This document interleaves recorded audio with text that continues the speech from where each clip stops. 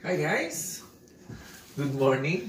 Sobrang late na namin ng gising kaya awan ko, gutom na ako. Sabi ni Mrs. gagawa niya ng paraan yung mga leftover food na nasa fridge and then gagawa siya ng java rice. So guys, samahan natin si Mrs. sa kitchen para mag-umpisa na yung brunch namin with java rice. Let's go! So, yan guys, magluluto tayo ng leftovers today kasi Sunday naman, so hindi namin kailangan magbaon. Ayan, may leftovers tayo na chicken and meat. Yan. Ilang araw na ba to? 3 days yata. Ito 2 days. So, pero gagawin natin special ang ating kanin. So guys, magluluto tayo ng java rice today dahil leftovers lang ang ulam natin para maging special siya somehow. So, eto na siya. May butter na siya dito. At saka yung bawang. Lutuin lang natin yung bawang. Hanggang sa maging brown bawang. Then, lagay na natin yung sibuyas. Napakadali lang palang lutuin to nung nalaman ko. Kasi nung sa Pilipinas, nag-extra pa tapos ang mahal-mahal. Tapos ganun lang pala siya kadaling gawin. Butter lang siya. Tapos, bawang, sibuyas. Then, anato powder.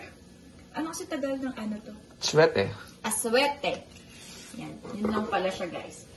At syempre, yung rice natin. So, nilagay ko na yung sibuyas. Lakas natin. Bango ng bawang mo. Yeah. Tapos mamaya pipirituhin lang natin yung chicken at saka yung meat. Yan. May ano na tayo, brunch.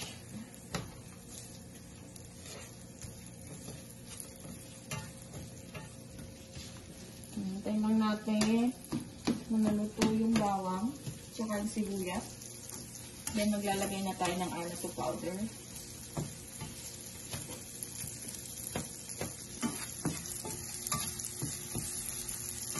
Simmer lang natin ng 1 minute siguro. Then, lagay na natin yung anato powder. Buti na lang may mga anato powder sa mga Pinoy store. Sa atin, ano pa namin to dati? Yung nilalagyan ng tubig, tapos i-drain para makakuha ng Color? color. Tsaka yung anato. Galing pa sa mismong bunga ng ano yun, aswete tree.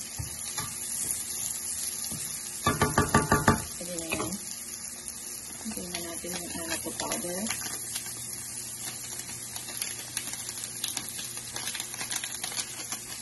Ayan, siguro yan. Kanino mo natutunan yan? Yeah, shout out kay Jonah. Siya yung... Oo, si Jonahbelles. Jonahbelles. Siya yung nagturo sa akin nito kapag may handaan. Pwedeng gawin kasi masarap. Kasi alam ko nagtrabaho siya sa Pilipinas. Oh? Really? Kaya niya natutunan yan. Kaya magaling siya magluto, diba? So, lagay na natin ang ating rice. Yan. Itong rice na ito kagabi lang. So, naisipan kong gawin java rice. Ang dami. Para maging special ang ating brunch today. Ang dami din pala, eh. I told ya. Okay. Ano yan? Hanggang mamayang gabi. Hindi rin. Okay. Brunch na po. Siyempre, merienda ako ng kanin na ako. Wow. As in merienda mo kanin? Oo.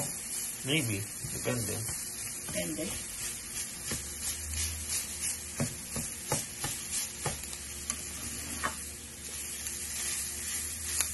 Yan na. Nagkukunin ng ating rice.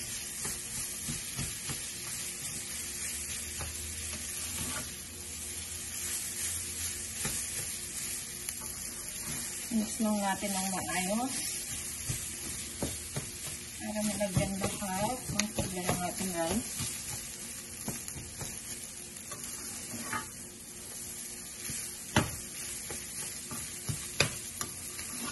Bang-bang ng bata. Ayan, na-mix ko na ng maayos yung anato powder sa ating rice. So, lagyan natin ng salt. Tansyahin nyo lang. Optional kung gusto nyo lagyan ng black pepper. Black ground pepper. Pero ako wag na. Ayan. I-mix lang natin. Mix lang natin ng maayos. Then, in few minutes, ready na ang ating Java rice.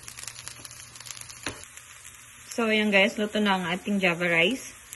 So, next step, pirituhin natin. Yan, leftovers na barbecue meat. Tsaka yung chicken natin. Ito na, pinipirito ko ang ating chicken. Leftover chicken. Then, mamaya yung barbecue meat natin. Ayan, yung barbecue meat naman lulutuin natin. Then, ready na ang ating brunch. A few moments later. Ito na guys, ang ating leftovers chicken. And yung barbecue meat natin. Yan. Somehow, naging special ang ating brunch ngayon. Dahil sa ating Java rice. So guys, tara. Kain na tayo. Yay! That's it. Naghihintay na yun. Okay guys, see you next time. Sana magustuhan nyo itong vlog na to. Yay! Kakain na! See you! See you guys!